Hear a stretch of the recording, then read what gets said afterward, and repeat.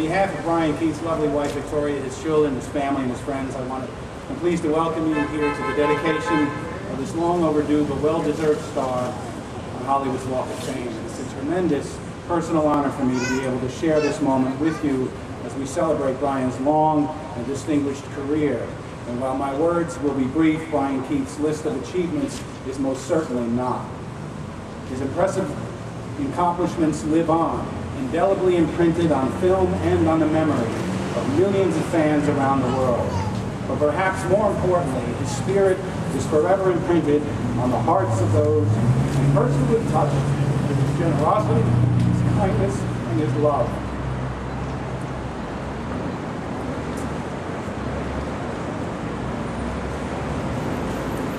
Brian Keith is many things: a uniquely talented, extremely realistic actor, generous and loving father and husband, and a true American patriot and decorated war hero. An iconic member of this country's greatest generation, Brian Keith was representative of that generation's fierce independence, its honor, and its courage.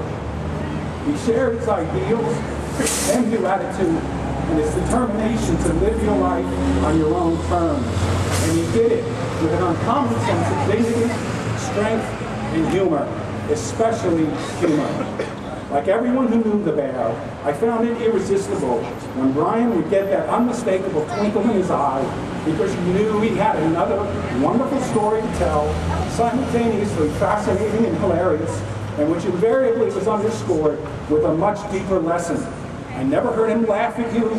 On the contrary, his contagious laughter was always with you.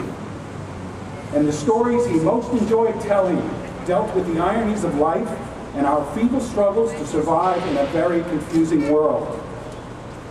He was born in Bayonne. The actors at the time who were on the road while touring the country performing in plays in vaudeville. And Brian once told me his first bed, his crib, with the top drawer of the dressers in the hotel rooms his parents happened to be staying in that week. Fluent in Russian, Brian Keith was nominated for 3 Emmy Awards and numerous other awards. He was the consummate working actor, extremely versatile, as comfortable in drama as in comedy, whether on the Broadway stage or on a horse filming in Bishop, California. He was the actor's actor who could do just about any accent you could ask him for, and I often did. Many came to know Brian as the uneducated but honorable Dave Blassingame in the groundbreaking TV series The Westerner, or as the warm, understated Uncle Bill from Family Affair, or the irascible, over-the-top Judge Milton C. Hardcastle in Hardcastle and McCormick, but there was so much more.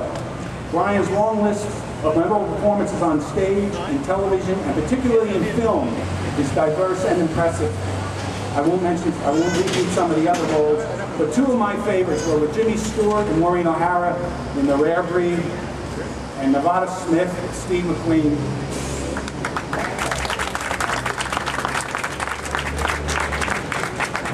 His list of impressive credentials goes on, but these roles, as sympathetic and as attractive as they were, pale in comparison to his real-life role as a Marine gunner. And he corrected me one time because I referred to him as a tail gunner. He got very upset. He was a Marine gunner in a dauntless dive bomber fighting a brutal war far away in the South Pacific. As many of you know, American dive bombers early in that war had sustained heavy early losses. This was due in part to the Japanese fighter tactics of staying high above the sun, and when the Marine dive bombers would make their dive, they would be shot out. These guys would come out of the sun and take them out. So the Pentagon put gunners, Marine gunners, in the back of these dauntless dive bombers. And they armed them with 50 caliber machine guns. And this had an immediate impact, and it eventually saved the lives of many American airmen. Brian Keith was one of those gunners. And one day, he and his fellow Marines were entertaining themselves at their air base on Guadalcanal, shooting at empty bottles with their standard 45 issue caliber pistols. And Brian, as a change of pace, had loaded his 45s with small tracer rounds, which were apparently a lot of fun to shoot. However, later that day, his squadron was sent on a mission to attack the large Japanese air base at Rabat.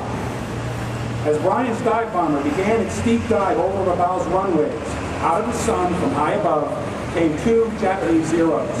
Lying on his back, looking straight up in the air, Brian saw them rapidly closing, took aim, and began firing his twin .50 calibers. He walked his bullets, which included a tracer every fourth round, toward the approaching fighters.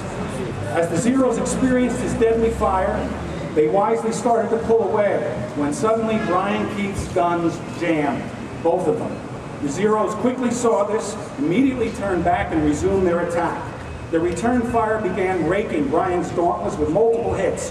Without missing a beat, Brian Keith reached for the pair of .45 caliber pistols that he always kept with him, clamped them to the jammed .50 caliber machine guns, and he began to fire them. He clamped them there to help steady his aim.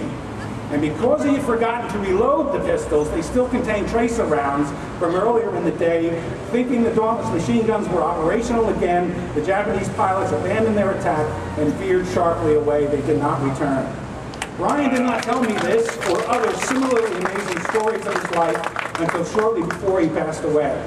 However, that didn't surprise me because Brian was not one to ever talk or brag about himself.